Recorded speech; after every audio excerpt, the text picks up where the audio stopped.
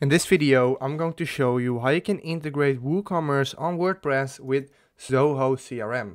So what you need to do, you need to be logged in on your Zoho account and also on your WordPress website, and then go to the link in the description or search for Zapier.com. So Zapier is an integration tool where we can integrate different platforms with each other.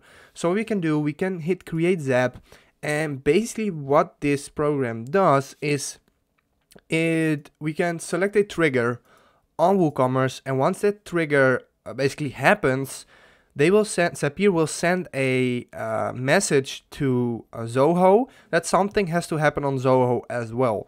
So let's type in WooCommerce right here. What you need to do, you need to select your account and an event. So let's say when an order is created, updated, or deleted. So we can select when an order is placed, when someone buys something on your site. We can say something has to happen on Zoho. So we can hit continue, and we have to connect with our account.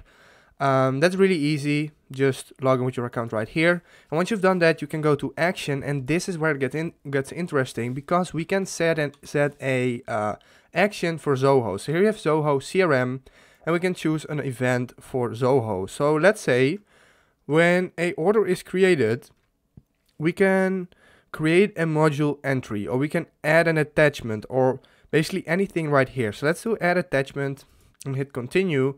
Now we have to connect with Zoho as well, just like this. And we can connect with our Zoho account right there. So my account is zoho.com, I believe. There we go. And here we can basically sign up with Zoho that I have right here. So basically we can set up unlimited amount of actions that will happen once the order is triggered, and this is basically how you can do that in Zapier. If this helped you out, please leave a like, please subscribe, and see you next time. Have a good day.